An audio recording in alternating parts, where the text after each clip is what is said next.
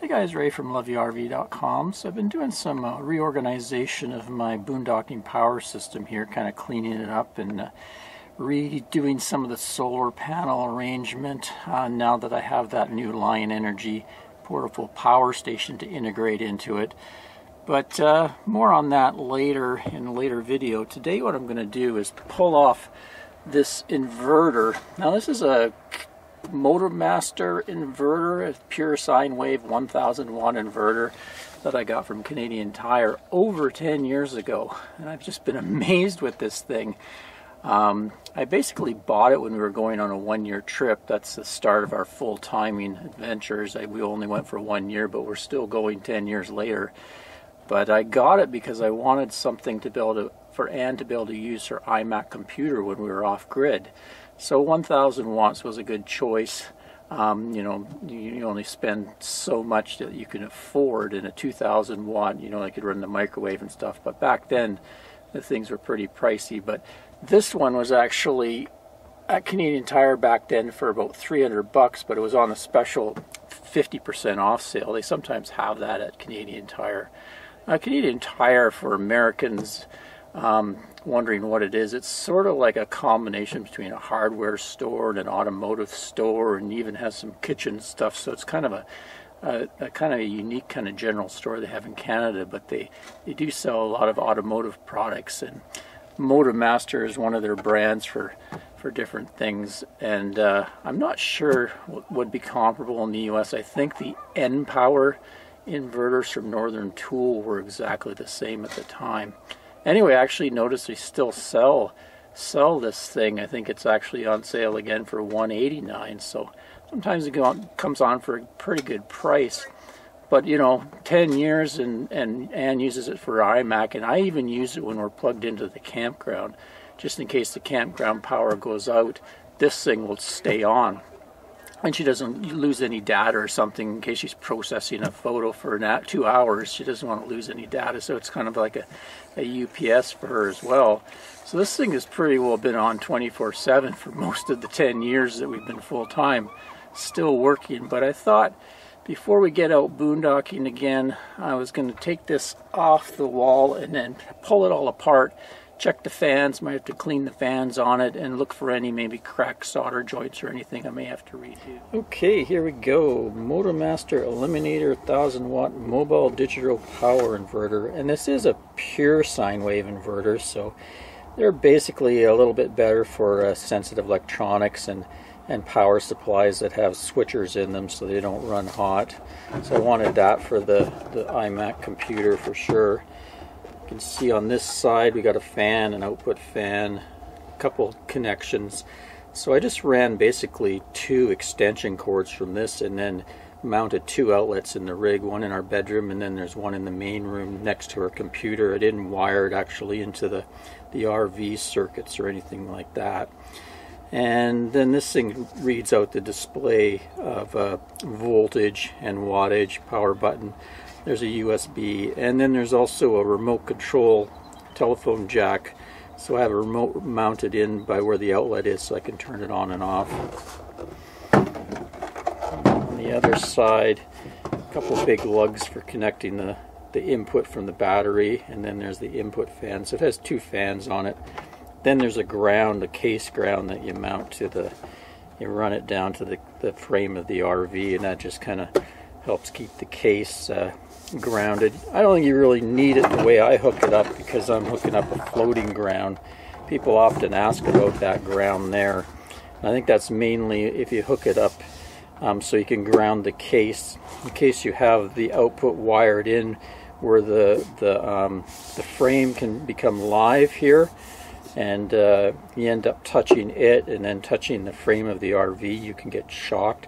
It's only in the case that something goes wrong in here and you end up getting a hot metal case on it, which is very unlikely to happen. So they still have this safety lug so you can ground it. So if this case were to ever get hot, it would instantly blow the fuse because it's going and being grounded to the frame. Anyway, I'm going to take this apart. We're going to see what kind of shape the electronics is and see how dirty those fans are. It's mainly why I want to pull it apart. If those fans are starting to get clogged up and dirty, it's going to have a problem with cooling then.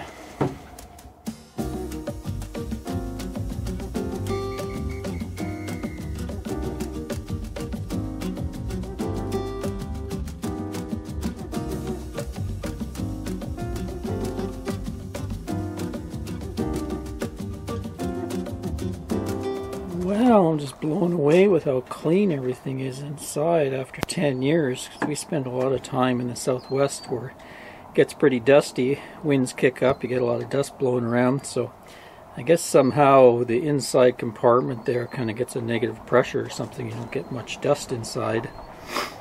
Here's this soldering on the back. Everything looks fine. No signs of overheating on the board or anything like that. I think probably too, because I barely ever run this at a higher wattage. Like I say, I got this to run and iMac, and we also charge camera batteries and computers and things off it. So it really only runs at around 100 watts constantly. Just flip it around, look on the other side. There we go, everything looks good there. All the capacitors look good. I don't see any with puff tops or anything like they're failing. This is interesting here. You can see they have a row of 25 amp fuses soldered to the board. So it's all in parallel to make a 100 amp fuse.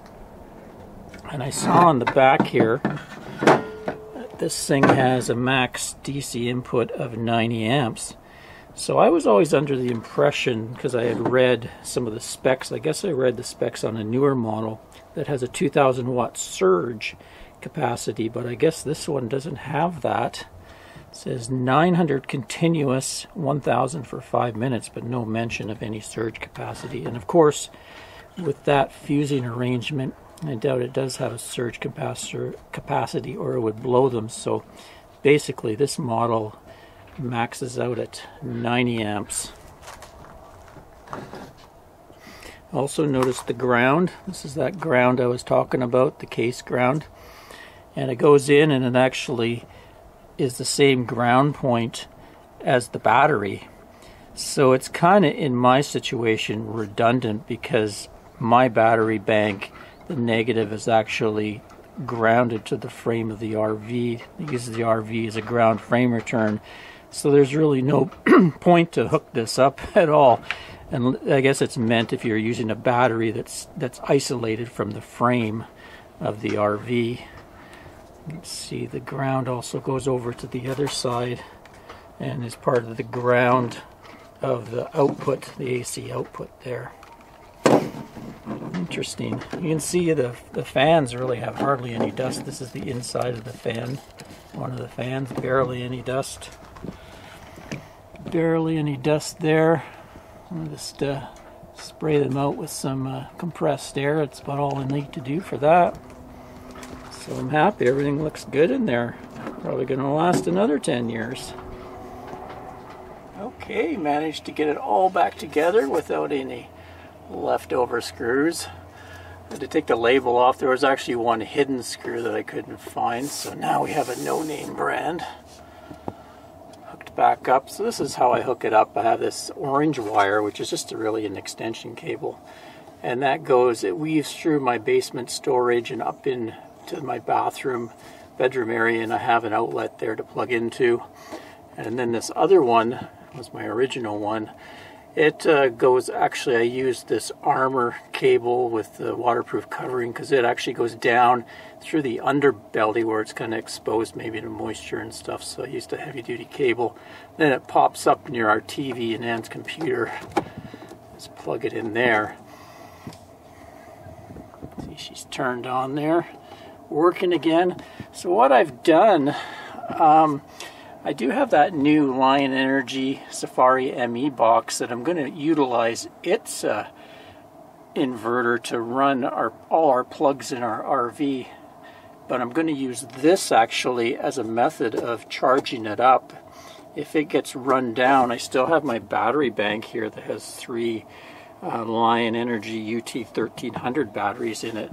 So it's a kind of a way I can transfer energy from this battery bank into the other battery bank utilizing this inverter. And I'll probably still keep Anne's computer on this all the time too. Give you a look at where I've put that Safari ME. So I'm going to keep it in my side storage compartment here out of the weather, and behind it is its expansion box.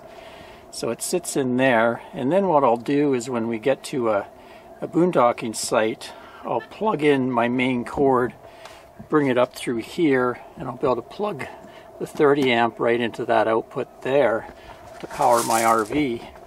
And then what I've done is I've taken a cord from the other inverter and I've brought it into here, so I'll be able to plug in when I want to charge this box off my other battery bank, just like so. And you can see this is actually all charged up, but you saw it turn on and start charging. I think that'll work out good if I need to charge up this utilizing my other batteries there, which they have about 1,000 watts of solar charging them, and I can also charge through the generator both boxes, so I think it'll work out good. Anyway, I'm going to take it out in oh, it's getting down less than 2 weeks now. We're going to head out and start doing some boondocking for a month or so, so I'll be able to really test this and test out that system. So I'll come back with a video and show you how I've set up the latest incarnation of my boondocking system. Till next time, Ray from loveyourrv.com. Cheers, everyone.